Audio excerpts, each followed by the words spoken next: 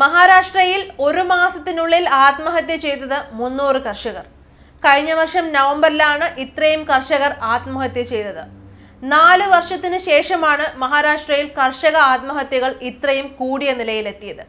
2015-ലാണ് ഇതിനു മുൻപ് വലിയ പ്രതിസന്ധികളെ തുടർന്ന് കർഷകർക്ക് ആത്മഹത്യ ചെയ്യേണ്ടി വന്നത്. ആ വർഷം പല മാസങ്ങളിലും ആത്മഹത്യ ചെയ്ത കർഷകരുടെ എണ്ണം 300 കടന്നിരുന്നു. ഒക്ടോബറിൽ പ്രതീക്ഷിക്കാതെ പെയ്ത മഴ കർഷകർക്ക് കനത്ത നഷ്ടമായിരുന്നു വരുത്തിവെച്ചത്.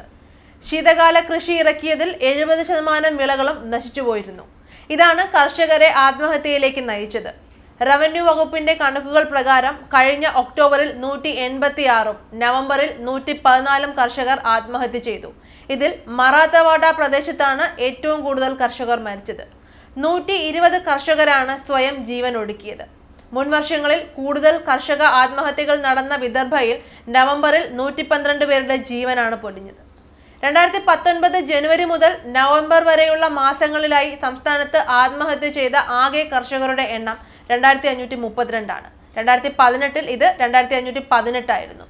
രാജ്യം ഇതുവരെ കാണാത്ത അധികാര വടംവലിക്കും രാഷ്ട്രീയ നാടകങ്ങൾക്കും മഹാരാഷ്ട്ര വേദിയായ മാസം കൂടിയായിരുന്നു ഒക്ടോബർ നവംബർ വരെയുള്ള സമയങ്ങൾ.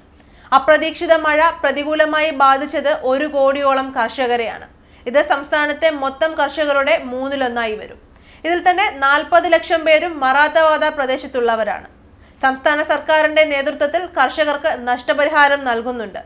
കഴിഞ്ഞ ഡിസംബറിൽ അധികാരത്തിലെത്തിയ മഹാ അഘാടി സഖ്യം കാർഷിക കടങ്ങൾ എഴുതിത്തള്ളുമെന്ന് പ്രഖ്യാപിച്ചിട്ടുണ്ട്. മുൻപുണ്ടായിരുന്ന BJP സർക്കാരും 18,000 കോടിയോളം വരുന്ന കാർഷിക കടങ്ങൾ എഴുതിത്തള്ളിയിരുന്നു. പക്ഷേ കടങ്ങൾ എഴുതിത്തള്ളലും നഷ്ടപരിഹാരവുമല്ല ഇതിന് പരിഹാരമെന്നാണ് സാമൂഹ്യ പ്രവർത്തകർ ചൂണ്ടിക്കാട്ടുന്നത്. കൃഷി ഇറക്കുന്നതിലെ വലിയ ചിലവുകളും ഉയർന്ന പണിക്കൂലിയുമാകുമ്പോൾ കർഷകന് ഒരു മോശം സീസൺ പോലും നേരിടാൻ പറ്റാതെ ആവുകയാണെന്നാണ് വിദർഭയിലെ കർഷകർക്ക് വേണ്ടി പ്രവർത്തിക്കുന്ന വിജയ് ജവാൻധിയ പറയുന്നത്. കർഷകന് വിളകളുടെ വിൽപ്പനയിലൂടെ കൂടുതൽ ലാഭമുണ്ടാക്കാൻ കഴിയണമെന്നും അദ്ദേഹം കൂട്ടിച്ചേർത്തു. കഴിഞ്ഞ വർഷത്തെ എല്ലാ സീസണിലും കൃഷിക്ക് ഒട്ടും അനുകൂലമല്ലാത്ത അവസ്ഥയിലായിരുന്നു കാലാവസ്ഥ.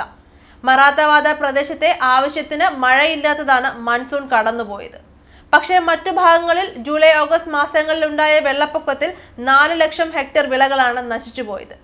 പിന്നീട് ശീതകാല കൃഷി ആരംഭിച്ചപ്പോഴേക്കും അപ്രതീക്ഷിതമായി പെയ്ത മഴ 93 ലക്ഷം ഹെക്ടർ വിളകളെയാണ് ബാധിച്ചത്.